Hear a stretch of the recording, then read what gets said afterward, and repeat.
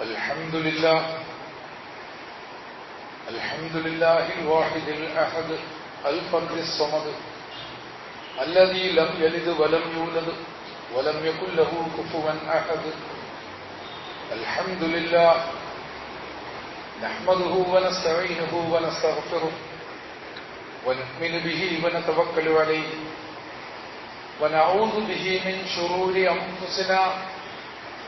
من يهد الله فهو المهتدي ومن يضلل فلن تجد له وليا مرشدا. أشهد أن لا إله إلا الله وأشهد أن محمدا عبده ورسوله أرسله بالحق بشيرا ونذيرا بين يدي الساعة. من يطع الله ورسوله فقد رشد ومن يعصهما فإنه لا يضر إلا نفسه ولا يضر الله شيئا.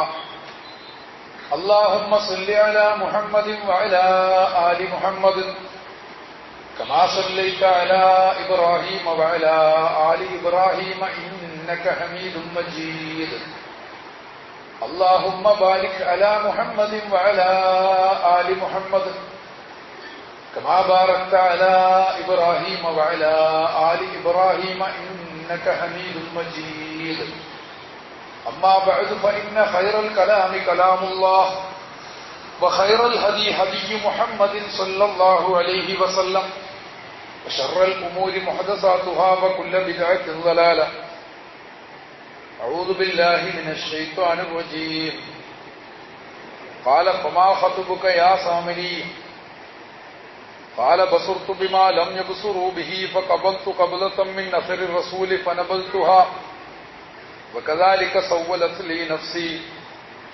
قال فاذهب فإن لك في الحياة أن تقول لا مساس وإن لك موعدا لم تخلفه وانظر إلى إلهك الذي ظلت عليه عاكفا لنحرقنه ثم لننسفنه في اليم نسفا إنما إلهكم الله الذي لا إله إلا هو وسع كل شيء علما. صدق الله. أيها الناس اتقوا الله. അള്ളാഹുവിനെ സർവാത്മന കീഴ്പ്പെട്ടുകൊണ്ട് പൂർണ്ണമായ ശ്രദ്ധയോടും ഏകാഗ്രതയോടും കൂടി അവന്റെ വിധികളെയും വിലക്കുകളെയും ജീവിതത്തിൽ പകർത്തി പാലിച്ച് മുത്തക്കികളായി നിലകൊള്ളുവാൻ വേണ്ടി അങ്ങേയറ്റം പരിശ്രമിക്കണമെന്ന് ആദ്യമായി വസിയത്ത് ചെയ്യുകയാണ്. അല്ലാഹു സുബ്ഹാനഹു വ തആല ഉത്കൃഷ്ടമായ സത്യസന്ധമായ സത്യത്തിന്റെ വഴിയിലൂടെയുള്ള ജീവിതം നയിച്ച് വിജയം വരിക്കുവാനുള്ള തൗഫീഖ് നമുക്കെല്ലാവർക്കും പ്രദാനം ചെയ്യുമാറാകട്ടെ. നമ്മെല്ലാവരെയും അവന്റെ പ്രവാചകന്മാർ തെളിച്ചിട്ടുള്ള വഴിയിലൂടെ അവൻ നയിക്കുകയും നമ്മുടെ തെറ്റുകുറ്റങ്ങളെല്ലാം പുറത്തു വന്ന് അവന്റെ ജന്നാത്തുൽ ഫിർദൗസിൽ നമ്മയെല്ലാം ഒരുമിപ്പിക്കുകയും ചെയ്യുമാറാകട്ടെ. വിശുദ്ധ റമദാൻ മാസത്തിന് ഇനി ഏതാനും ദിവസങ്ങൾ മാത്രമേ ബാക്കിയുള്ളൂ എന്നുള്ളത് പ്രത്യേകം ഉണർത്തേണ്ടതില്ല. ഈ സന്ദർഭത്തിൽ വിശുദ്ധ ഖുർആൻ അതിന്റെ സന്ദേശങ്ങൾ പരിശുദ്ധ റമദാനിലൂടെ അല്ലാഹു നമ്മളെ പഠിപ്പിക്കുന്ന പാഠങ്ങൾ മുതലായവയൊക്കെയും ശരിയായി ഉൾക്കൊള്ളുവാനുള്ള തുറസ് നാം നമ്മുടെ മനസ്സിന് നൽകേണ്ടതാണ്. ശരിയായി അല്ലാഹുവിന്റെ കൽപ്പനകളെ പ്രതിനിധാനം ചെയ്യുക എന്നതായിരിക്കണം നമ്മുടെ ജീവിതത്തിന്റെ ദൗത്യം. അതേക്കുറിച്ചുള്ള ഒരു സ്മരണയാണ് റമദാനിൽ നമ്മളെ മുന്നോട്ട് നയിക്കേണ്ടത്. അല്ലാഹു നമ്മെല്ലാവരെയും അനുഗ്രഹിക്കുമാറാകട്ടെ. പ്രതിനിധാനത്തിന്റെ ഒരു പ്രശ്നമാണ് കഴിഞ്ഞ 1-2 ഖുതുബകളിലായിട്ട് നമ്മളിവിടെ ചർച്ച ചെയ്തു വരുന്നത്. ശരിയായ മതപ്രതിനിധാനം. മതം എന്നത് നമുക്ക് പരിചിതമായൊരു വാക്ക് ഉപയോഗിക്കുന്നു എന്നേ ഉള്ളൂ. ദീനിന്റെ ശരിയായ പ്രതിനിധാനം. ഇതുമായി ബന്ധപ്പെട്ട് പറയുമ്പോൾ ഒരുപാട് പ്രവാചകന്മാരിലൂടെയാണ് ഈ ദീനുമായി ബന്ധപ്പെട്ട പാഠങ്ങൾ അള്ളാഹു പൂർത്തിയാക്കിയത് എന്ന് നമുക്കറിയാം. എന്നാൽ ഓരോ പ്രവാചകനും ശേഷം അവർ വളർത്തിയെടുത്ത സമൂഹത്തിന്റെ അനന്തര തലമുറകൾക്ക് എന്ത് സംഭവിക്കുന്നു എന്നതാണ് നമ്മൾ അന്വേഷിക്കേണ്ടത്. പ്രവാചകന്മാരുടെ പേരിൽ തന്നെയും ഇന്ന് നിലകൊള്ളുന്ന ധാരാളം മതങ്ങളുണ്ട്. പ്രധാനമായും സെമിറ്റിക് മതങ്ങൾ അല്ലെങ്കിൽ അബ്രഹാമിക് മതങ്ങൾ എന്നറിയപ്പെടുന്ന മതങ്ങൾ, കൂട്ടത്തിൽ ഇസ്ലാം. പ്രവാചകന്മാരുടെ അധ്യാപനങ്ങളും ഈ മതങ്ങളുടെ വിശ്വാസ പ്രമാണങ്ങളും അനുഷ്ഠാനങ്ങളും രീതികളും തമ്മിലുള്ള പൊരുത്തവും പൊരുത്തക്കേടുകളും എത്രത്തോളമാണ്? ഇതൊരു പ്രധാന വിഷയമാണ്. നമ്മൾ ഏതെങ്കിലും ഒരു പാരമ്പര്യം അല്ലെങ്കിൽ ഒരു സമുദായം അതിന്റെ അനുഗാതാക്കളായി മാറുക എന്നുള്ളതല്ല നമ്മുടെ ധർമ്മം. മറിച്ച് പ്രവാചകൻ എന്ത് പഠിപ്പിച്ചോ അതാണ് നമ്മുടെ ജീവിതത്തിന് ആധാരമായി വർത്തിക്കേണ്ടത്. മറ്റൊന്നും നമുക്ക് അവലംബങ്ങളല്ല. ഇത് പ്രത്യേകം മനസ്സിലാക്കണം. മറ്റൊന്നും തന്നെ നമുക്ക് പരമാവലംബങ്ങളല്ല. പലതും പഠിക്കുമ്പോൾ നമ്മൾ പലതും ഉദ്ധരിക്കും, പലതിലുമുള്ള ശരികളെ നമ്മൾ അംഗീകരിക്കുകയും ചെയ്യും. എന്നാൽ നമുക്ക് അവലംബം പ്രവാചകന്മാർ കാണിച്ചു തന്ന വഴിയാണ്. അതുകൊണ്ട് അത് അതിന്റെ ശുദ്ധമായ സ്വഭാവത്തിൽ പഠിക്കാനും മനനം ചെയ്യാനുമുള്ള സന്നദ്ധത എന്നത് വളരെ പ്രധാനമാണ്. എന്തായിരുന്നാലും നമ്മളിത് പറഞ്ഞു വരുന്ന വഴിയിൽ മതത്തിന്റെ പല കാലത്തുമുള്ള സ്ഥാപിത രൂപങ്ങളോടുള്ള കലഹങ്ങളെ സംബന്ധിച്ച് സൂചിപ്പിച്ചത്. ആ കലഹങ്ങളൊക്കെയും ഓരോ മതസമൂഹത്തിനകത്തുമുള്ള ആളുകളുടെ തന്നെ അസംതൃപ്തിയിൽ നിന്നുണ്ടാകുന്നതാണ്. നമ്മൾ അറിഞ്ഞാലും അറിഞ്ഞില്ലെങ്കിലും, അംഗീകരിച്ചാലും അംഗീകരിച്ചില്ലെങ്കിലും ഇപ്പോൾ മുസ്ലിം സമുദായത്തിനകത്തും അതിദ്രുതം നടന്നുകൊണ്ടിരിക്കുന്ന ഒരു പ്രക്രിയയാണ്. സമുദായത്തിനകത്തുള്ള നമ്മുടെ വീടുകളിൽ തന്നെയുള്ള പല ചെറുപ്പക്കാരും പല ചിന്താഗതികളുടെയും വക്താക്കളായി മാറിപ്പോവുകയാണ്. ഇത് നിഷേധിക്കാൻ പറ്റില്ല. പലതരത്തിലുള്ള തത്വശാസ്ത്രങ്ങളുണ്ട്. ജാഹിലിയ്യത്ത് യഥാർത്ഥത്തിലെല്ലാം ഒന്നു തന്നെയാണെങ്കിലും പല പേരുകളിലും പല രൂപങ്ങളിലുമാണ് അറിയപ്പെടുന്നത്. ഈ ചെറുപ്പക്കാരാണെങ്കിൽ അത്ര മോശക്കാരൊന്നുമല്ല, വളരെ വൈബ്രന്റായ ചിന്തകൾക്കുടമകളാണ്. ഇങ്ങനെ ചിന്തിക്കുന്ന ഒരു വിഭാഗത്തെ എന്തുകൊണ്ടാണ് അവരുടെ ശരിയായ വഴിയിൽ നിലനിർത്താൻ സാധിക്കാത്തത് എന്നതിനെക്കുറിച്ച് നമ്മൾ ആലോചിക്കണം. എന്ന് പറയുമ്പോൾ അവരുടെ യുക്തിയുമായി, അവരുടെ അഭിലാഷങ്ങളുമായി, അവരുടെ ജ്ഞാനവുമായി, അവരുടെ ചിന്തകളുമായി സംവദിക്കാനും മാത്രമുള്ള ശേഷി പരമ്പരാഗതമായി കൈവശം വച്ചിരിക്കുന്ന നമ്മുടെ പക്കലുള്ള ഇസ്ലാമിന് പോലുമില്ല. ഇതാണ് അതിന്റെ യാഥാർത്ഥ്യം. അതുകൊണ്ട് അവരെ മാത്രം കുറ്റപ്പെടുത്തിയതുകൊണ്ട് കാര്യമില്ല. ഇസ്ലാമിനില്ല എന്ന് നിരുപാധികമായിട്ടല്ല ഇവിടെ പറഞ്ഞത്, പ്രത്യേകം ശ്രദ്ധിക്കണം. നമ്മൾ കൈവശം വച്ചിരിക്കുന്ന നമ്മുടെ ഇസ്ലാമിനില്ല എന്നാണ് പറഞ്ഞത്. പ്രയോഗങ്ങൾ തമ്മിൽ വ്യത്യാസം. അതുകൊണ്ട് അതിബുദ്ധിമാന്മാരായ ചെറുപ്പക്കാർ ചിലപ്പോൾ നമ്മൾ ചിന്തിക്കും പല മണ്ടത്തരങ്ങളിലും ഇപ്പോഴും പല മതങ്ങൾ ഉണ്ടായിക്കൊണ്ടിരിക്കുന്നുണ്ടല്ലോ. സ്പൂഫ് മതങ്ങളെക്കുറിച്ച് കഴിഞ്ഞ ഖുതുബകളിലൊക്കെ നമ്മൾ പറഞ്ഞിരുന്നു. ഒരു മതമുണ്ടാക്കുക എന്ന് പറഞ്ഞാൽ വളരെ എളുപ്പമാണ്. പ്രത്യേകിച്ച് ഇന്ന് മെയിൻ സ്ട്രീം മതങ്ങൾ വേറെ, കൾട്ടുകൾ വേറെ. കൾട്ട് എന്ന് പറയുന്നത് മതത്തെക്കാൾ ശക്തിയാർജിക്കുന്നുമുണ്ട്. പ്രത്യേകിച്ച് മൂലധനമൊന്നും വേണ്ട. നമ്മുടെ നാട്ടിലാണെങ്കിൽ ഒരല്പം യോഗ, കുറച്ച് പ്രാണായാമം, പിന്നെ സംസ്കൃതത്തിൽ എന്തെങ്കിലുമൊക്കെ ശ്ലോകം ചൊല്ലാനുള്ള ശേഷി, അത് അറബിയിലായാലും വലിയ കുഴപ്പമൊന്നുമില്ല. ഇങ്ങനെ ഉണ്ടായിക്കഴിഞ്ഞാൽ, ഇത്രയും ഉണ്ടായിക്കഴിഞ്ഞാൽ പിന്നെ സംഗതികളൊക്കെ ഒരു ഇവന്റ് മാനേജ്മെന്റ് ഗ്രൂപ്പിനെ ഏൽപ്പിച്ചാൽ മതി, ബാക്കി അവരായിക്കോളും. സോഷ്യൽ നെറ്റ്വർക്കും കൂടി കയ്യിലുണ്ടെങ്കിൽ പിന്നെ പ്രശ്നമേ ഇല്ല. ഒരു കൾട്ട് ഗുരുവായിട്ട് എനിക്ക് എന്നെ സ്വയം അവരോധിക്കാം. 1-2 മാസത്തെ പ്രയത്നത്തിന്റെ മാത്രം ആവശ്യമേ ഉള്ളൂ. പിന്നെ എന്നെ കാണണമെങ്കിൽ നിങ്ങൾ ടിക്കറ്റ് എടുത്ത് ക്യൂ നിൽക്കേണ്ടി. അപ്പോൾ അത്രയും എളുപ്പമാണ് അങ്ങനെ ഒരു പ്രസ്ഥാനം ഉണ്ടാക്കാൻ. അങ്ങനെ കൂടുപോലെ സംഗതികൾ ഉണ്ടായിക്കൊണ്ടിരിക്കുന്നുണ്ട്. അത്തരം കൾട്ട് സ്വഭാവത്തിലുള്ളതല്ലാത്ത വിചിത്രമായ ഒരുപാട് മതങ്ങൾ ആധുനിക കാലത്ത് തന്നെ ഉണ്ടാവുന്നുണ്ട്. ഒരുപക്ഷെ ഒരു തമാശക്ക് വേണമെങ്കിൽ ഉദ്ധരിക്കാം കൂട്ടത്തിൽ, നമുക്ക് തമാശയാണെന്ന് തോന്നും. ഇതൊക്കെ നിലനിൽക്കുന്നത് കാര്യമായിട്ടാണ് എന്ന് ചിന്തിക്കണം. ഇഗ്ലേഷ്യോ മറദോനിയാന എന്ന പേരിലൊരു മതമുണ്ട്. പലരും കേട്ടിട്ടുണ്ടാവും. അത് ദിയേഗോ അർമാൻഡോ മറഡോണ എന്ന് പറഞ്ഞാൽ അറിയാലോ, ലോകത്തറിയപ്പെടുന്ന ഫുട്ബോളറാണ്. ഫുട്ബോളിലെ ഒരു ഇതിഹാസം. അദ്ദേഹത്തിന്റെ ഫാൻസ് അർജന്റീനയിൽ രൂപപ്പെടുത്തിയിട്ടുള്ള ഒരു മതമാണ് ചർച്ച് ഓഫ് മറഡോണ എന്നാണ്, അല്ലെങ്കിൽ മറഡോണിയൻ ചർച്ച് എന്നാണ്. ഇഗ്ലേഷ്യോ മറഡോണിയാന എന്ന് പറഞ്ഞാൽ അർത്ഥം.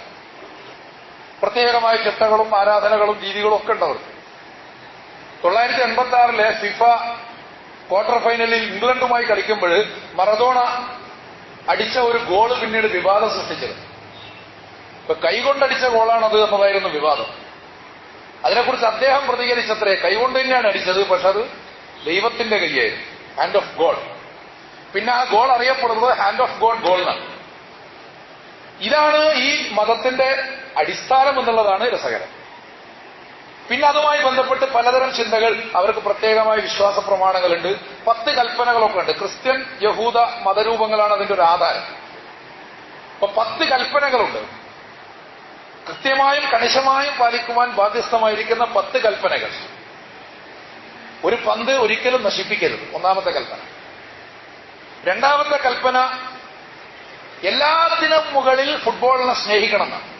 എല്ലാത്തിനും മുകളിൽ ഫുട്ബോളിനെ സ്നേഹിക്കണം. മൂന്നാമത് വരുന്ന കൽപ്പന, declare unconditional love to ദിയേഗോ. ദിയേഗോ മറഡോണയ്ക്ക് unconditional love പ്രഖ്യാപിക്കണം. നിരുപാധികമായ സ്നേഹം അദ്ദേഹത്തിന് പ്രഖ്യാപിക്കണം. പ്രധാന വിശ്വാസം എന്ന് പറഞ്ഞാൽ ലോകത്തെക്കാലത്തെയും ഏറ്റവും നല്ല ഫുട്ബോളർ ദിയേഗോ മറഡോണയാണ്. അപ്പോൾ ഇങ്ങനെയൊക്കെയുള്ള വിശ്വാസ പ്രമാണങ്ങൾ വെച്ചുകൊണ്ടും മതം ഉണ്ടായിട്ടുണ്ട്. അപ്പോൾ ഇങ്ങനെ വളരെ എളുപ്പത്തിൽ തന്നെയും ഈ സാധനം ഉണ്ടാക്കാൻ സാധിക്കുന്നത് എന്തുകൊണ്ടാണ്? നിലവിലുള്ള മതരൂപങ്ങളിൽ ആളുകൾക്ക് പലതരത്തിലുള്ള അസംതൃപ്തികൾ, അത് മനുഷ്യന്റെ ചോദനകളെ, വൈകാരിക അഭിനിവേശങ്ങളെ, ചിന്തകളെ ശരിയായ രൂപത്തിൽ പ്രതിഫലിപ്പിക്കുന്നില്ല, അതിനോട് സംവദിക്കുന്നില്ല. ഇനി അഥവാ അങ്ങനെ ഒരു സംവാദത്തിന് ഏതെങ്കിലും ഒരു ചെറുപ്പക്കാരൻ മുതിർന്നാൽ അയാളെ ബ്രാൻഡ് ചെയ്യുന്നതിലായിരിക്കും പരമ്പരാഗത മതങ്ങൾക്കും അതിന്റെ നേതാക്കന്മാർക്കും താല്പര്യം എന്നതും ചിന്തിക്കേണ്ടതാണ്.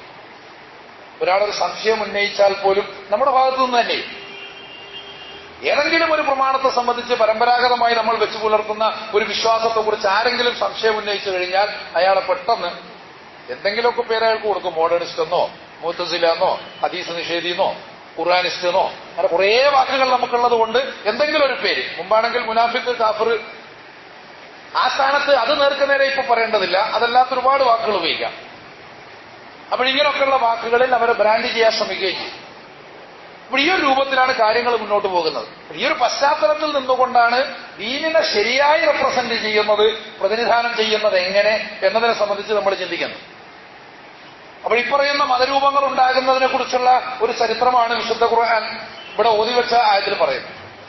സാമിരി എന്ന കഥാപാത്രത്തിലൂടെ. സാമിരി എന്ന കഥാപാത്രത്തെ നമ്മൾ വിശദമായി നേരത്തെ പഠിച്ചിട്ടുണ്ട്. ഇവിടെ യഥാർത്ഥത്തിൽ മൂസ അലൈഹിസ്സലാത്തു വസ്സലാം മുന്നോട്ട് വെക്കുന്ന, പ്രബോധനം ചെയ്യുന്ന, പ്രതിനിധീകരിക്കുന്ന അള്ളാഹുവിന്റെ ദീനുണ്ട്. ആ ദീൻ ഫോളോ ചെയ്യുന്നവരായി മൂസായുടെ കൂടെ കൂടിയിട്ടുള്ള ആ സമുദായത്തിൽ നിന്ന് തന്നെ പ്രവാചകന്റെ കാലത്ത് തന്നെയാണ് സാമിരിയും ഉണ്ടാകുന്നത്.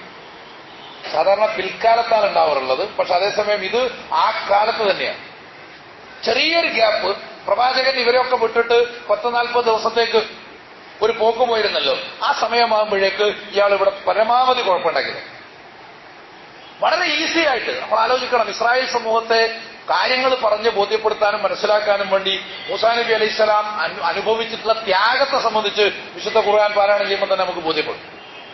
പക്ഷെ അത്രയൊന്നും പ്രയാസം കൂടാതെ എത്ര എളുപ്പത്തിലാണ് ഈ സാമിരി ഇതിനെ അട്ടിമറിച്ചത്. ആ അട്ടിമറിച്ച സാമിരിയുടെ വക്താക്കളായിട്ടാണ് പിൽക്കാലത്തുള്ള സ്ഥാപിത മതങ്ങളുടെ പല ആചാര്യന്മാരെയും പുരോഹിതന്മാരെയും കാണാൻ നമുക്ക് സാധിക്കും. അപ്പോൾ അങ്ങനെ രൂപപ്പെട്ടു വരുന്ന മതത്തിന്റെ സവിശേഷതകൾ എന്തായിരിക്കും എന്നതിനെക്കുറിച്ചും യഥാർത്ഥത്തിൽ സാമിരിയുടെ കഥയിൽ ഖുർആൻ പറയുന്നുണ്ട്. അത് നേർക്കുനേരെ നമ്മളൊന്ന് വായിച്ചു നോക്കിക്കഴിഞ്ഞാൽ, ഇവരിങ്ങനെയൊക്കെ സംഭവിച്ചു എന്ന് കേട്ടിട്ട് മൂസാ നബി അലൈഹിസ്സലാം തിരിച്ചു വരികയാണ്. തിരിച്ചു വന്നിട്ട് പിന്നീട് സാമിരിയുമായി നടക്കുന്ന സംഭാഷണമാണ് ഇവിടെ ഉദ്ധരിച്ചത്. അപ്പോൾ അതിനിടയിലും അതുപോലെ തന്നെ അതുമായി ബന്ധപ്പെട്ടിട്ടുള്ള മറ്റു വർത്തമാനങ്ങളിലും ഈ മതത്തിന്റെ സവിശേഷതകൾ എന്താണ് എന്ന് ഖുർആൻ പറയുന്നുണ്ട്. അതിന്റെ ഏറ്റവും ഒന്നാമത്തെ സവിശേഷത അത് ഭൗതികതയോട് കാണിക്കുന്ന ആസക്തിയാണ്. ഭൗതികതയോട് കാണിക്കുന്ന ആസക്തി. ഈ നേതാക്കന്മാർ അത് പുരോഹിതന്മാര് മുതൽക്ക് കൾട്ടുഗുരുക്കന്മാര് വരെ എല്ലാവരും തന്നെ തങ്ങളുടെ അനുയായികളുടെ മേൽ സാമ്പത്തികമായിട്ടുള്ള പരമാധികാരം നേടുകയാണ് ചെയ്യുന്നത്. സാമ്പത്തികമായ അധികാരം നേടും. ജനങ്ങളോട് മൂസാ നബി സംസാരിച്ചപ്പോൾ അവർ പറയുന്നുണ്ട്, ഞങ്ങൾ നീയുമായിട്ടുള്ള വാഗ്ദത്തം ലംഘിക്കണം എന്നൊന്നും ഉദ്ദേശിച്ചിട്ടില്ല. വലാകിന്നാ ഹുമ്മില്ല ഔസാറൻ മിൻ സീനത്തിൽ ഖൗം ഫഖദഫ്നാഹ ഫകദാലിക അൽഖസാമിരി. ഞങ്ങള് ജനങ്ങളുടെ ആഭരണങ്ങൾ, സ്വർണ്ണാഭരണങ്ങളൊക്കെ ചുമന്നുകൊണ്ട് വന്നിരുന്നല്ലോ, അതൊക്കെ ഇടുകയാണ് ചെയ്തത്. എവിടെ ഇട്ടു എന്ന് പറഞ്ഞാൽ നിക്ഷേപിക്കുകയാണ്, മതത്തിലേക്ക് നിക്ഷേപിക്കുകയാണ്. മതത്തിലേക്ക് നിക്ഷേപിക്കുകയാണ്. സാമിരി അപ്രകാരം ചെയ്തിരുന്നു. അപ്പൊ സാമിരി യഥാർത്ഥത്തിൽ ഇയാളെ കൊണ്ട് ഇങ്ങനെ ജനങ്ങളെ കൊണ്ട് ഇങ്ങനെ ചെയ്യിക്കുകയാണ്. ജനങ്ങളിൽ നിന്ന് അവരുടെ സ്വർണം ഇങ്ങോട്ടേക്ക് വാങ്ങുകയാണ്, അല്ലെങ്കിൽ അവരുടെ സമ്പത്ത് ഇങ്ങോട്ടേക്ക് വാങ്ങുകയാണ്. ജനങ്ങളുടെ സമ്പത്ത് എങ്ങനെ ഉപയോഗിക്കണം എന്ന കാര്യത്തിൽ ഇവർ തീരുമാനമെടുക്കുകയാണ്. പുരോഹിതന്മാരോ അല്ലെങ്കിൽ കട്ടുഗുരുക്കന്മാരോ ഒക്കെ തീരുമാനമെടുക്കുകയാണ്. ഇങ്ങനെ നേടുന്ന ആധിപത്യം ഏറ്റവും വലിയ മാനസികാധിപത്യമായിരിക്കും. നമ്മൾ ഒരുപാട് മതങ്ങളെ സംബന്ധിച്ച് പരിശോധിച്ചാൽ, പ്രത്യേകിച്ച് പുതിയ കൾട്ടുകളെ കുറിച്ചൊക്കെ പരിശോധിച്ചാൽ അതിൽ നമുക്ക് കാണാൻ സാധിക്കും, ഒന്ന് സാമ്പത്തികമായ അധികാരം, രണ്ടാമത്തെ ലൈംഗികമായ അധികാരം. കുറെ കാലം കഴിഞ്ഞാൽ ഏതെങ്കിലും ഒരാൾക്ക് വെളിവുണ്ടാകുമ്പോൾ അയാൾ അവിടുന്ന് രക്ഷപ്പെടും. പിന്നെ അയാൾ പറയുമ്പോഴാണ് ഇവിടെ നടക്കുന്ന വിക്രിയകളൊക്കെ പുറം ലോകം അറിയുക. അങ്ങനെ കുറെ സംഭവിച്ചിട്ടുണ്ട്. അങ്ങനെ ആ വിക്രിയകളുടെ കൂട്ടത്തിൽ ഏറ്റവും പ്രധാനമാണ് ഈ ഗുരുവിന്റെ കാമപ്പേക്കൂത്തുകൾ. സംഭവിക്കുന്നത് കേവലം അയാളുടെ കാമാസക്തി മാത്രമല്ല, മറിച്ച് ലൈംഗികത ഒരു ജനസമൂഹത്തെ തന്നെ കീഴ്പ്പെടുത്തുന്നതിന് വേണ്ടിയുള്ള ഒന്നാം തരം ടൂളാണ്. അത് പരമാധികാരം നേടുകയാണ്. ലൈംഗികമായ പരമാധികാരം നേടിക്കഴിഞ്ഞാൽ പിന്നാരും മിണ്ടില്ല. പ്രത്യേകിച്ച് അതിനൊരു ആത്മീയമായ പരിവേഷം കൂടി ഉണ്ടെങ്കിൽ എല്ലാ ആധുനിക ഗുരുക്കന്മാരുടെ കാര്യമെടുത്താലും അവരിൽ മിക്കവരിലും ഇത്തരത്തിലുള്ള പ്രവണതകൾ കണ്ടെത്താൻ സാധിക്കും. അങ്ങനെയുള്ള വലിയ പഠനങ്ങൾ തന്നെയുണ്ട്. അപ്പോഴതുകൊണ്ട് അത്തരത്തിലുള്ള ഒരു അധികാരം നേടിയെടുക്കുന്നു എന്നതാണ്. ഇപ്പോഴങ്ങനെ സ്വർണം ഇട്ടിട്ട് അതിൽ നിന്നൊരു പശു ഉണ്ടാക്കി എന്ന് പറയുമ്പോൾ സ്വർണം മതത്തിലേക്ക് നിക്ഷേപിക്കുന്നു. ഉണ്ടാക്കുന്ന മതം പശുക്കുട്ടിയുടെ മതമാണ്. പശുക്കുട്ടി അതിന്റെ ഒരു പ്രതീകമാണ്. ഈ പശുക്കുട്ടി എത്രത്തോളം പിന്നീട് ഇസ്രായേലിയരുടെ അബോധത്തെ സ്വാധീനിച്ചിരുന്നു എന്നതിനെക്കുറിച്ച് ഖുർആൻ വേറൊരു സ്ഥലത്ത് പറയുന്നുണ്ട്. ഉശ്രിബൂ ഫീ ഖുലൂബിഹിമുൽ ഇജ്ല ബികുഫ്രി. അവരുടെ ഈ കുഫ്റ് കാരണമായിട്ട് ആ പശുക്കുട്ടി ഉണ്ടല്ലോ, അത് അവരുടെ ഹൃദയത്തിൽ അങ്ങോട്ട് നിറഞ്ഞു കവിയുകയാണ്. പശുക്കുട്ടി ഇജ്ല് എന്ന് പറയുമ്പോൾ മുഹമ്മദ് അസ്ഹർ അതിനെ വിവർത്തനം ചെയ്യുമ്പോൾ കാഫ് എന്നതിന് ഗോൾഡൻ എന്നൊരു വിശേഷണം കൂടി എഴുതുന്നതായിട്ട് കാണാം. ഗോൾഡൻ എന്നത് ബ്രാക്കറ്റിൽ എടുക്കുന്നത്, ഗോൾഡൻ കാഫ്. അതിന്റെ പ്രധാന കാരണം എന്ന് പറഞ്ഞാൽ ഇവർ ആരാധിക്കുന്ന പശുവിനെ കുറിച്ചുള്ള ചില വിവരങ്ങളൊക്കെ പറയുന്നുണ്ട്. സ്വർണ്ണവർണ്ണമുള്ളതും അതുപോലെ അങ്ങനെയുള്ളതും ഇങ്ങനെയുള്ളതും ഒക്കെ ആയിട്ടുള്ള എന്ന് പറയുന്നുണ്ട്. അപ്പോൾ അതുമായി അവലംബിച്ചുകൊണ്ടാണെങ്കിലും അക്കൂട്ടത്തിൽ അതിന്റെ വ്യാഖ്യാനത്തിൽ വേറൊന്നും കൂടി പറയുന്നുണ്ട്. ഭൗതിക വസ്തുക്കളോടുള്ള അങ്ങേയറ്റത്തെ ഭ്രമം, അതാണ് ആരാധനയായിട്ട് മാറുന്നത്. അതിനെ തന്നെ വേറൊരു നിലയ്ക്ക് ചിന്തിച്ചു കഴിഞ്ഞാൽ ഭൗതികാസക്തിയുടെ മതം. ആ ഒരു ഭൗതികാസക്തിയാണ് ഇവരുടെ ഉള്ളിൽ നിറഞ്ഞു നിൽക്കുന്നത് എന്നുള്ളതാണല്ലോ നമ്മൾ കാണേണ്ടത്. അപ്പോൾ ഇതിന്റെ ആ ഭൗതിക സ്വഭാവമാണ് ഇതിന്റെ ഒന്നാമത്തെ സവിശേഷത. സാമിരിയുടെ കഥ പറയുമ്പോൾ നമുക്കത് കാണാൻ സാധിക്കുന്നു. നിലനിൽക്കുന്ന നമ്മുടെ കയ്യിലുള്ള പരമ്പരാഗതമായിട്ടുള്ള വിശ്വാസ പ്രമാണങ്ങളും നമ്മുടെ രീതികളും എത്രത്തോളം ശരിയാണ് എന്ന് പരിശോധിക്കുന്നതിനുള്ള ഉരകല്ലുകൾ ഖുർആനിൽ തന്നെ കാണുന്നു എന്നാണ് ഇവിടെ സൂചിപ്പിച്ചത്. അപ്പോൾ അങ്ങനെ രൂപപ്പെട്ട് വന്നിട്ടുള്ള സാമിരിയുടെ മതം, അതിന്റെ അടിസ്ഥാനത്തെക്കുറിച്ച് പറയുന്നു. രണ്ടാമതായിട്ട് പറയുന്നത് സാമിരി തന്നെ പറയുന്നതാണ്, ബസുർത്തു ബിമാ ലം യബ്സുറൂ ബിഹി. അയാൾ പറയാണ്, പ്രവാചകനോട് പറയാണ്. പ്രവാചകൻ അയാളോട് നേരത്തെ ചോദിച്ചു, ഫമാ ഖത്ബുക യാ സാമിരി, അല്ല സാമിരി എന്താണ് എന്റെ ഉദ്ദേശം, എന്താണ് എന്റെ ഉദ്ദേശം എന്ന് ചോദിച്ചപ്പോൾ ഇയാൾ പറഞ്ഞു, ബസുർത്തു ബിമാ ലം യബ്സുറൂ ബിഹി, അവരാരും കാണാത്ത സംഗതി ഞാൻ കണ്ടു. എന്ന് പറഞ്ഞാൽ ഞാനേ അത് കണ്ടുള്ളൂ എന്ന് നമ്മൾ സാധാരണ പറയാറുണ്ടല്ലോ. ഞാനേ അത് കണ്ടുള്ളൂ, ഞാനേ അത് കാണുന്നുള്ളൂ എന്ന് പറഞ്ഞാൽ അത് അത്രമേൽ നിഗൂഢമാണ്. അത്രമേൽ നിഗൂഢമായിട്ടുള്ള തത്വങ്ങൾ എന്താണ് പ്രവാചകന്മാർ പഠിപ്പിച്ചു തന്നിട്ടുള്ളത്. പ്രവാചകന്മാർ ജനങ്ങളോട് സംവദിക്കുന്നു, ജനങ്ങളുടെ ഭാഷയിൽ ജനങ്ങൾക്ക് കാര്യങ്ങൾ മനസ്സിലാകുന്നു. ഇങ്ങനെയൊക്കെയാണല്ലോ നമ്മൾ സാധാരണ ഖുർആനിൽ നിന്ന് മനസ്സിലാക്കുന്നത്. അതേസമയം സാമിരി പറയുന്നത് അതെ, എന്നാൽ തന്നെ പ്രവാചകന്റെ ഒരു ഉൾക്കാഴ്ചയെക്കുറിച്ച്, അത് നമ്മൾ നേരത്തെ പറഞ്ഞാണ്. അവിടെ ബസീറ, ആ ബസീറത്തും ഈ ബസീറത്തും രണ്ടും രണ്ടാ. അവിടെ പ്രവാചകൻ ബസീറത്തോടുകൂടി നിങ്ങളെ ക്ഷണിക്കുന്നത് നിങ്ങളും അത് നേടിയെടുക്കാനാണ്.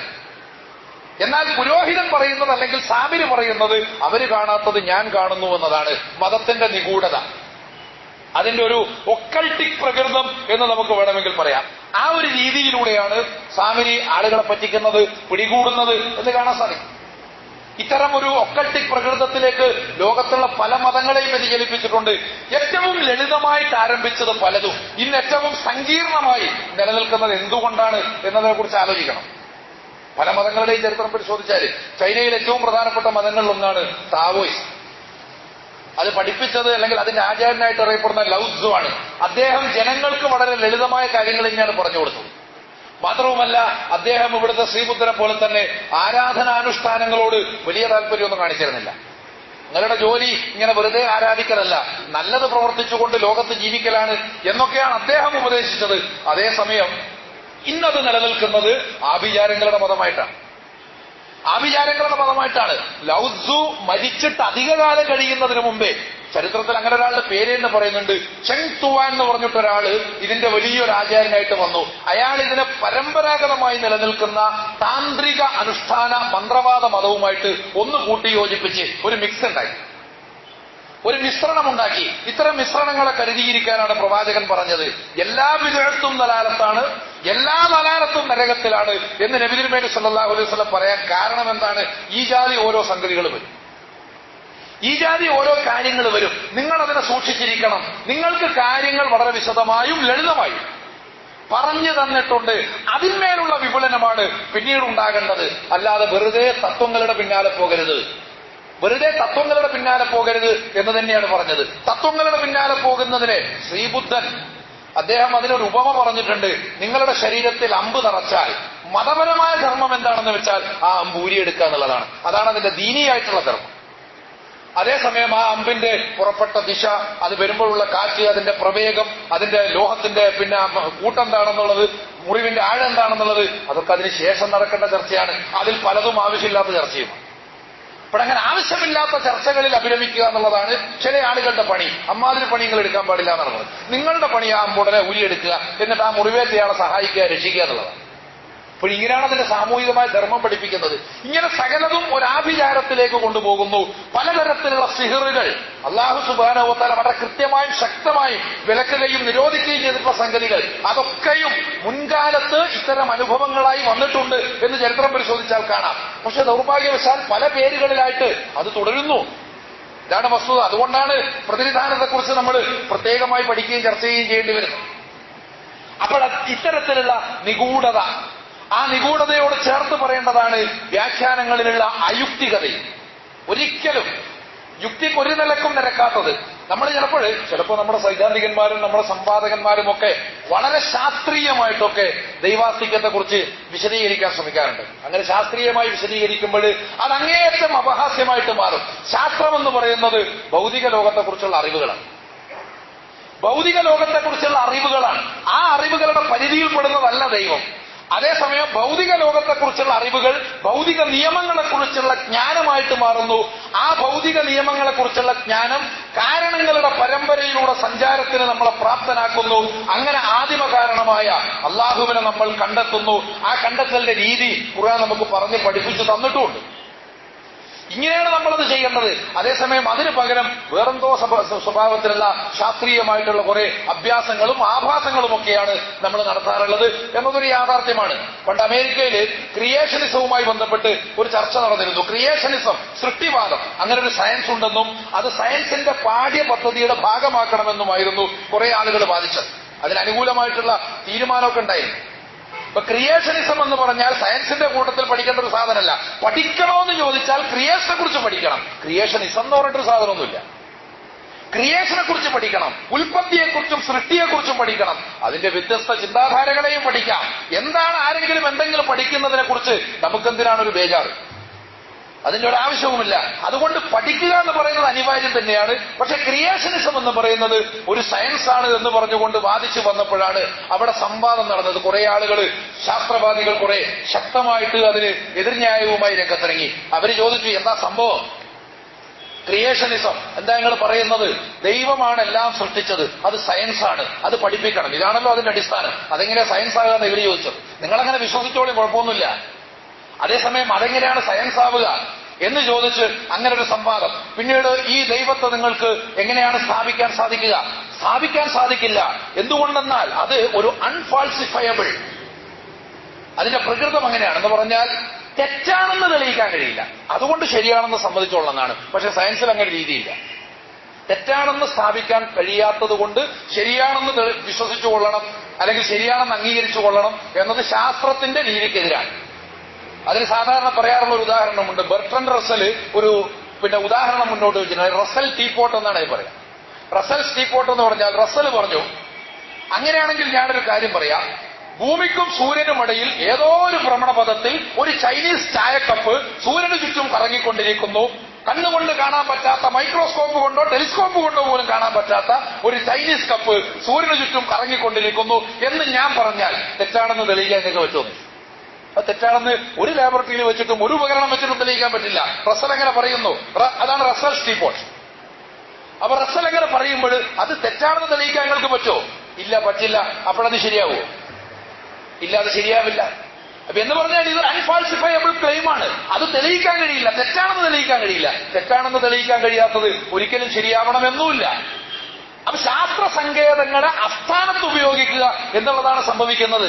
അത് യഥാർത്ഥത്തിൽ ഒരു പുതിയ ശാസ്ത്രം പഠിക്കുന്ന തലമുറയ്ക്ക് അയുക്തികമായിട്ട് തോന്നുന്നുണ്ടെങ്കിൽ അതിൽ അത്ഭുതപ്പെടാനൊന്നുമില്ല. അങ്ങനെ ശക്തമായിട്ടുള്ള പ്രക്ഷോഭങ്ങളും എതിർപ്പുകളും വാദപ്രതിവാദങ്ങളൊക്കെ ഉണ്ടായിട്ടുണ്ടെന്ന് മാത്രമല്ല, അതുമായി ബന്ധപ്പെട്ട് ഒന്ന് രണ്ട് മതങ്ങൾ തന്നെ രൂപപ്പെട്ടിട്ടുണ്ട്. നേരത്തെ മാറദോണിയനിസം എന്നൊക്കെ പറഞ്ഞതുമാതിരി ഒന്ന് രണ്ട് മതങ്ങൾ തന്നെ രൂപപ്പെട്ടിട്ടുണ്ട്. പാസ്റ്റഫാരിയനിസം എന്ന് പറഞ്ഞിട്ട് ഇന്നുകൊണ്ട് അങ്ങനെ ഒരു മതം. പക്ഷെ അതൊരു സ്പൂഫ് മതമാണ്, അതൊരു പാരഡി മതമാണ്. പാസ്റ്റഫാരിയനിസം എന്ന് പറഞ്ഞാൽ അവർ പറയുന്നത് അവർ ഈ മൈക്കലാഞ്ചലോയുടെ സൃഷ്ടിയെക്കുറിച്ചുള്ള പെയിന്റിംഗ് ഉണ്ടല്ലോ, ആ പെയിന്റിംഗിൽ ദൈവം അത് യഹോവയിൽ നിന്ന് ഉത്ഭവിക്കുന്ന ആദം, ആ യഹോവയുടെ സ്ഥാനത്ത് വേറൊരു സാധനം വരച്ചു വെച്ചു. ഫ്ലൈയിങ് സ്പഗേറ്റി മോൺസ്റ്റർ എന്നാണ് അവരെ വിളിച്ചത്. സ്പഗേറ്റി എന്ന് പറഞ്ഞാൽ ഒരു ഇറ്റാലിയൻ പലഹാരമാണ്.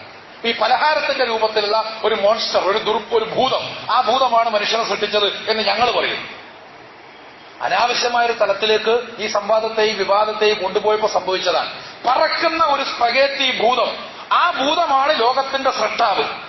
ആ സ്രഷ്ടാവിനെ അംഗീകരിച്ചുകൊണ്ടാണ് നമ്മളൊക്കെ മതവിശ്വാസികളാവേണ്ടത് എന്നവർ പറഞ്ഞു. അങ്ങനെയാണ് പാസ്റ്റഫാരിയനിസം എന്ന് പറയുന്ന മതം രൂപപ്പെട്ടത്.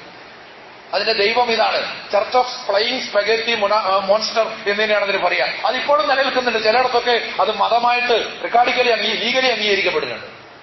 അവിടെ ചേർക്കാം. മതം എന്താണെന്ന് ചോദിച്ചാൽ പാസ്റ്റഫാരിയനിസം എന്ന് എഴുതി വെക്കാം. അപ്പൊ ഇങ്ങനെയൊക്കെയുള്ള സംഗതികൾ ഉണ്ടാകുന്നത് എന്തുകൊണ്ടാണെന്ന് വെച്ചാൽ വളരെ അയുക്തികമായ സ്വഭാവത്തിൽ നമ്മൾ കാര്യങ്ങളെ സമീപിക്കുന്നു. ഇങ്ങനെ അയുക്തികമായിട്ടുള്ള ഒരു ദർശനത്തെ പ്രതിനിധാനം ചെയ്യുന്നതിന് വേണ്ടിയല്ല ഖുർആൻ നമ്മളോട് ആവശ്യപ്പെടുന്നത്. ഖുർആൻ പ്രകൃതി നിയമങ്ങളിലൂടെ സഞ്ചരിക്കാൻ ആവശ്യപ്പെടുന്നു. ആ പ്രകൃതി നിയമങ്ങളിലൂടെയുള്ള സഞ്ചാരം ബോധമുള്ളവനെ അവിടെ എത്തിക്കുമെന്നാണ് പറയുന്നത്. ബോധമുള്ളവന് അതൊരു തിരിച്ചറിവാണ് യഥാർത്ഥത്തിൽ. ഒരു ദിവസം മഴ പെയ്യുന്ന സമയത്ത് നബി തിരുമേനി സല്ലല്ലാഹു അലൈഹി വസല്ലം പറഞ്ഞു, ഈ മഴ നിമിത്തം കുറെ ആളുകൾ മുഅ്മിനുകളായി, കുറെ ആളുകൾ കാഫിറുകളും. അപ്പൊ സഹാബാക്കളൊക്കെ ചോദിച്ചു, മഴ നിമിത്തം എങ്ങനെയാണ് ആളുകൾ മുഅ്മിനുകളും കാഫിറുകളുമാകുന്നത്? മഴയല്ലേ പെയ്യുന്നത്? മഴ പെയ്യുന്നത് നിശ്ചിതമായ കാലത്താണ്. ആ കാലമൊക്കെ പണ്ട് നക്ഷത്രങ്ങളുടെ പേരിലാണ് അറിയപ്പെട്ടിരുന്നത്. ഇപ്പോഴും അങ്ങനെയൊക്കെയാണ്. നമ്മുടെ ജൂലിയൻ കലണ്ടറിൽ റോമൻ ദേവന്മാരുടെ പേരിലും രാജാക്കന്മാരുടെ പേരിലുമാണ് അറിയപ്പെടുന്നത്. ജാനോസ് എന്ന ദേവന്റെ പേരിലാണ് ജനുവരി, മാർസിന്റെ പേരിലാണ് മാർച്ച്, ജൂലിയസ് സീസർ എന്ന ചക്രവർത്തിയുടെ പേരിലാണ് ജൂലൈ. ഇതാണ് ജൂലിയൻ കലണ്ടറിന്റെ അല്ലെങ്കിൽ ഇപ്പോഴത്തെ ഗ്രിഗോറിയൻ കലണ്ടറിന്റെ, മൊത്തത്തിൽ റോമൻ കലണ്ടർ എന്നാണ് പറയുന്നത്. സ്ഥിതിയെങ്കിൽ മറ്റു പലയിടത്തും അങ്ങനെയല്ല, നക്ഷത്രങ്ങളുടെ പേരിലാണ്. നമ്മൾ മേടം, മിടവം, മിഥുനം എന്നൊക്കെ പറയുമ്പോൾ അതൊക്കെ നക്ഷത്രങ്ങളുടെ പേരാണ്. അങ്ങനെ ആ നക്ഷത്രങ്ങളുടെ ആധാരത്തിൽ തന്നെ അതിനെ നോക്കിക്കൊണ്ട് ഖഗോളത്തെ വിഭജിച്ചുകൊണ്ടാണ് അന്ന് ഗോളശാസ്ത്രം പഠിക്കുക.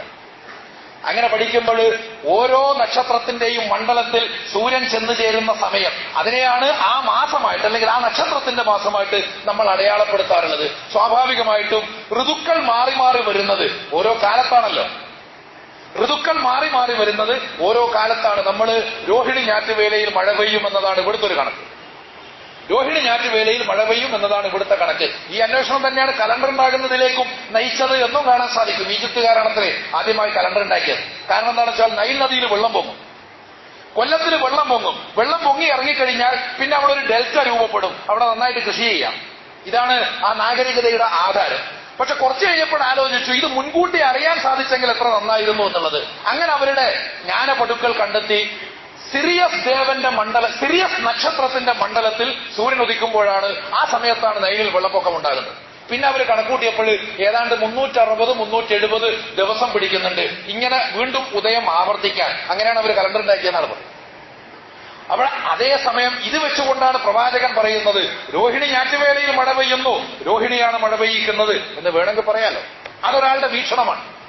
രോഹിണി ഞാറ്റുവേലയിൽ മഴ പെയ്യുന്നു, രോഹിണിയാണ് മഴ പെയ്യിക്കുന്നത്. നമ്മുടെ ഭാഷയിൽ പറയാണ് പ്രവാചകൻ ബിനൗഇ കഥാവ കഥ എന്നേ പറഞ്ഞിട്ടുള്ളൂ. ഇപ്പൊ രോഹിണിയാണ് മഴ പെയ്യിക്കുന്നത് എന്ന് വേണമെങ്കിൽ നമുക്ക് പറയാം. അതൊരു വീക്ഷണമാണ്. അങ്ങനെ പറഞ്ഞവൻ അള്ളാഹുവിൽ അവിശ്വസിക്കുകയും രോഹിണിയിൽ വിശ്വസിക്കുകയും ചെയ്യും. രോഹിണിയുടെ ദിവ്യത്വത്തിൽ വിശ്വസിക്കുന്നു. അതേസമയം രോഹിണിയെ ഉദിപ്പിക്കുന്നതും അതേ മണ്ഡലത്തിൽ സൂര്യനെ സഞ്ചരിപ്പിക്കുന്നതും അതോടൊപ്പം മഴ പെയ്യിക്കുന്നതും അള്ളാഹുവാണ് എന്ന് തിരിച്ചറിയുന്നവൻ ആ ഞാറ്റുവേലയുടെ ദിവ്യത്വത്തിൽ അവിശ്വസിക്കുന്നു. അതിന്റെ സയൻസിനെ അംഗീകരിക്കുകയും ചെയ്യും. ഇതാണ് നമ്മുടെ സമീപനം. ആ ഞാറ്റുവേലയുടെ സയൻസിനെ അംഗീകരിക്കുന്നു, അതേസമയം അതിന്റെ ദിവ്യത്വത്തെ നിരാകരിക്കുന്നു. അതുകൊണ്ട് പടച്ചതമ്പുരാനിൽ അയാൾ വിശ്വസിക്കുന്നു എന്നാണ്. അപ്പോൾ ഈ സ്വഭാവത്തിലാണ് നമുക്ക് പ്രകൃതിയെ നിരീക്ഷിക്കുകയും പഠിക്കുകയും ചെയ്യേണ്ടത്. ഇത് അങ്ങനൊരു തിരിച്ചറിവിലേക്ക് നമ്മളെ നയിക്കുന്നതിനുള്ള അടിസ്ഥാനമായിട്ട് നമ്മുടെ അറിവുകൾ മാറുക എന്നതാണ് യഥാർത്ഥത്തിൽ വിശുദ്ധ ഖുർആൻ നമ്മളോട് ഉപദേശിക്കുന്നത് എന്ന് കാണണം. അപ്പോൾ അതിന് പകരം വേറെ അയുക്തികവും വ്യർത്ഥവുമായിട്ടുള്ള സംവാദങ്ങളിൽ ഏർപ്പെടുക എന്നത് ഇതിന്റെ ഒരു സ്വഭാവമാണ്. അതിന്റെ ഒരു പ്രകൃതം തന്നെയാണ് ഈ നിഗൂഢതയും. അതാണ് സാമിൽ പറഞ്ഞത് ബസുർത്തുബിമാലം യബ്സുറൂബിഹി. എല്ലാം അങ്ങനെ രോഹിണി മഴ പെയ്യിക്കുമെങ്കിൽ രോഹിണിക്ക് നമ്മുടെ ഭാവി നിശ്ചയിക്കാനും കഴിയുമല്ലോ എന്ന ആളുകൾ ചിന്തിക്കുന്നതിൽ തെറ്റില്ല. പക്ഷെ ആ ചിന്തയെ മുതലെടുക്കുന്ന ആളുകൾ പ്രത്യേക ജ്യോതിഷികളാണ്, പ്രത്യേക ജ്യോത്സ്യന്മാരാണ്. പിന്നെ അവര് പഠിച്ചിട്ട് അതങ്ങോട്ടിരിക്കും. എന്താ പഠിച്ചതെന്ന് വെച്ചാൽ ഇതൊക്കെ തന്നെയാണ് പഠിക്കുക. അപ്പോൾ അങ്ങനെ അത് പഠിച്ചിട്ട് അവിടെ ഇരിക്കും. അത് അവർക്കേ മനസ്സിലാവുള്ളൂ. അവർ കബഡി നിരത്തിയിട്ട് കുറെ അങ്ങോട്ട് നീക്കി കുറെ ഇങ്ങോട്ട് നീക്കി നമ്മുടെ സിനിമയിലൊക്കെ കണ്ടിട്ടുണ്ടാവും. കുറെ കരുക്കൾ ഇങ്ങനെ കുറെ അങ്ങോട്ട് നീക്കി കുറെ ഇങ്ങോട്ട് നീക്കി എന്നിട്ട് അവസാനം കുറെ വർത്തമാനം അവരങ്ങോട്ട് പറയും. ആ പറയുന്നതിന് പിന്നെ ഒരു വിശദീകരണം കൊടുക്കും. ആദ്യം സംസ്കൃതത്തിൽ പറഞ്ഞ് പിന്നെ മലയാളത്തിൽ. കാരണം നമുക്ക് അറിയാത്ത ഭാഷയിൽ ആദ്യം എന്തെങ്കിലും ഒന്ന് പറയണം, എന്നാലേ നമുക്ക് തൃപ്തിയാവും. ഇതിന്റെയൊക്കെ ഒരു പൊതുവായ സ്വഭാവവും അതാണ്.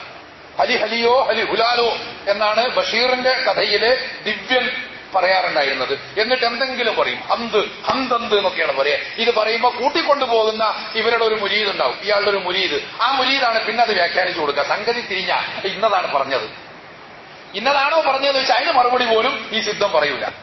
അപ്പോൾ അയാൾ ഇങ്ങനെ ആർക്കും തിരിയാത്ത കുറെ വർത്തമാനങ്ങൾ, ഇങ്ങനെ ചില വർത്തമാനങ്ങൾ ഉണ്ടെങ്കിൽ മാത്രമേ ഇത് സംഗതി സ്വീകാര്യമാവുകയുള്ളൂ എന്നുള്ളതാണ്. അപ്പോൾ ഇങ്ങനെ പറഞ്ഞു കൊടുക്കുന്ന പ്രത്യേകതരം ആൾക്കാർ, അവർക്ക് മാത്രം തിരിയുന്ന നിഗൂഢമായിട്ടുള്ള കാര്യങ്ങൾ. ഇനി ഇതൊന്നുമല്ലാതെയും ഒരുതരം മിസ്റ്റിസിസം. ആ മിസ്റ്റിസിസം എന്ന് പറഞ്ഞാൽ അതിന് റാബിയെയും ഹസനുൽ ബസ്രിയെയും ഒക്കെ കൂട്ടുപിടിച്ചുകൊണ്ട് ഒരാൾക്കും ഒരു നിലക്കും മനസ്സിലാവാത്ത കുറെ കഥകളും കുറെ തത്വങ്ങളും ഒക്കെ മുന്നിൽ നിരത്തിക്കൊണ്ട് അങ്ങനെ ഒരു മിസ്റ്റിക് അനുഭൂതിയാണ്. മിസ്റ്റിക് അനുഭൂതിയല്ല ഇസ്ലാം എന്ന് പറഞ്ഞാൽ ജീവിതാനുഭൂതിയാണ്. ജീവിതം എന്ന് പറഞ്ഞാൽ ഭൗതിക ലോകത്താണ് നമ്മൾ നയിക്കുന്നത്. ഈ ലോകത്ത് തന്നെയാണ് നമ്മൾ ജീവിച്ചു തീർക്കേണ്ടത്. അല്ലാതെ അതൊക്കെ വിട്ടിട്ട് ഒരു മിസ്റ്റിസിസം തേടിപ്പോയിട്ട് വലിയ കാര്യമൊന്നുമില്ല.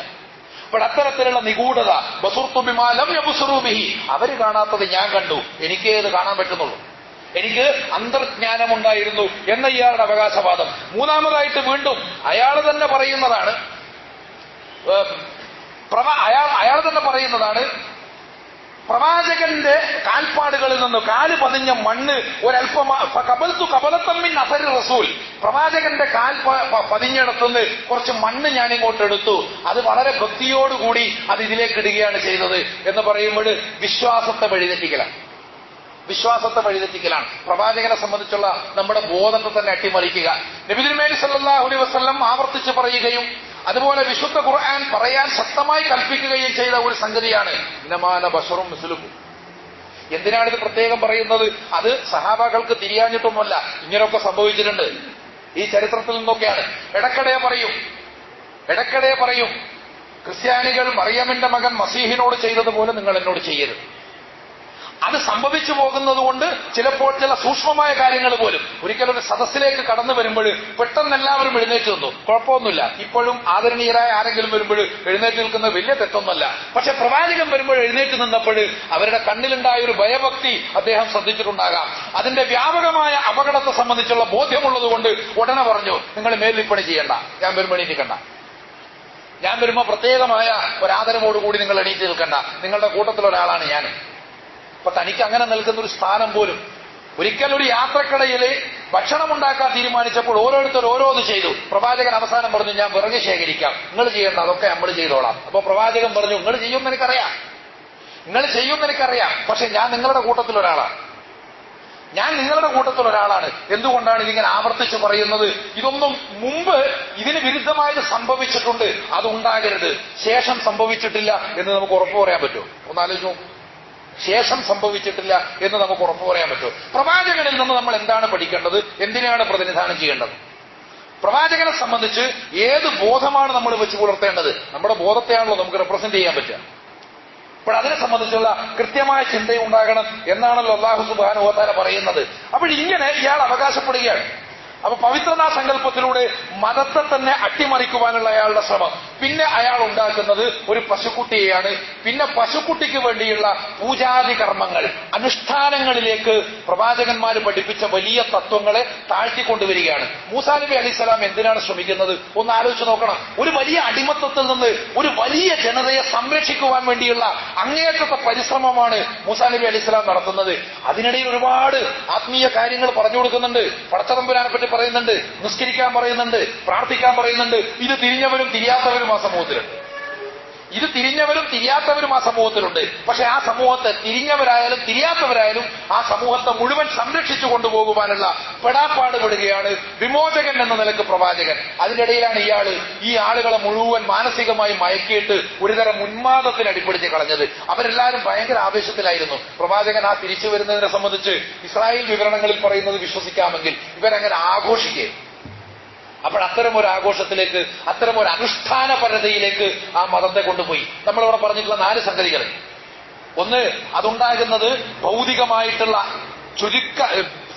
ഭൗതികമായ തലത്തിലേക്ക് ചിന്തകൾ ചുരുങ്ങിപ്പോകുന്നതിൽ നിന്നാണ് അത് ഉണ്ടാകുന്നത്. പിന്നുള്ളത് അതിന്റെ സ്വഭാവം. രണ്ടാമത് പറഞ്ഞത് അതിന്റെ നിഗൂഢതയാണ്. മൂന്നാമത് പറഞ്ഞത് നമ്മുടെ വിശ്വാസത്തെ വഴിതെറ്റിക്കുക, തെറ്റായിട്ടുള്ള പവിത്രീകരണത്തിലൂടെ. പവിത്രീകരണം യാഥാർത്ഥ്യമാണ്, അതേസമയം തെറ്റായിട്ടുള്ള പവിത്രീകരണത്തിലൂടെ നമ്മുടെ വിശ്വാസത്തെ വഴിതെറ്റിക്കുക, അള്ളാഹുവിനെ സംബന്ധിച്ചും പ്രവാചകനെ സംബന്ധിച്ചും ഒക്കെയുള്ള നമ്മുടെ ബോധത്തെ തന്നെ അട്ടിമറിക്കുക. നാലാമത്തത് അതിന് അനുഷ്ഠാനപരതയിലേക്ക് ചുരുക്കുക. അപ്പോൾ ഇപ്പറയുന്ന സംഗതി ഒന്നുമല്ല, മറിച്ച് അതിനപ്പുറം പ്രവാചകന്മാർ നിർവഹിച്ച ദൗത്യം എന്താണ്, അവരെന്താണ് ജനങ്ങളോട് പറഞ്ഞത്, അത് ഓരോന്നും നമ്മളൊന്ന് പരിശോധിക്കണം. പ്രവാചകന്മാർ എന്താണ് പറഞ്ഞത്? പ്രവാചകന്മാർ പറഞ്ഞിട്ടുള്ള കാര്യങ്ങൾ നമ്മൾ ജീവിതത്തിൽ പകർത്തുക എന്നിടത്താണ് ശരിയായിട്ടുള്ള പ്രതിനിധാനമാകുന്നത് എന്ന് മനസ്സിലാക്കേണ്ടതാണ്. എല്ലാ പ്രവാചകന്മാരിൽ നിന്നും അന്ത്യപ്രവാചകനായ നബി തിരുമേനി സ്വല്ലല്ലാഹു അലൈഹി വസല്ലമയിൽ നിന്നും ഒക്കെ നമ്മൾ സ്വീകരിക്കേണ്ടതായിട്ടുള്ള അവരോടൊക്കെയുള്ള നമ്മുടെ സമീപനം അതായിരിക്കുക എന്നത് വളരെ പ്രധാനമാണ്. വിശുദ്ധ റമളാനിൽ അള്ളാഹുവിന്റെ അന്ത്യപ്രവാചകനായ മുഹമ്മദ് മുസ്തഫ സ്വല്ലല്ലാഹു അലൈഹി വസല്ലമയിലൂടെ അവതീർണമായിട്ടുള്ള വിശുദ്ധ ഖുർആൻ പാരായണം ചെയ്തുകൊണ്ട്, ഉൾക്കൊണ്ടുകൊണ്ട്, മനസ്സിലാക്കിക്കൊണ്ട് അതിലുള്ള തത്വങ്ങളെയും അതിലുള്ള മൂല്യങ്ങളെയും അതിലുള്ള കൽപ്പനകളെയും പ്രതിനിധാനം ചെയ്തുകൊണ്ട് അതിന്റെ വക്താക്കളായി ജീവിക്കുവാനുള്ള ഒരു പ്രതിജ്ഞയാണ് നമ്മുടെ ഭാഗത്തു നിന്നുണ്ടാകേണ്ടത്. അപ്പോൾ ആ അർത്ഥത്തിൽ യാഥാർത്ഥ്യം തിരിച്ചറിയാൻ ശ്രമിക്കുക, സത്യത്തെ പിന്തുടരാനും ശ്രമിക്കുക. അള്ളാഹു നമ്മെ എല്ലാവരെയും അനുഗ്രഹിക്കുകയും വിജയിപ്പിക്കുകയും ചെയ്യുമാറാകട്ടെ.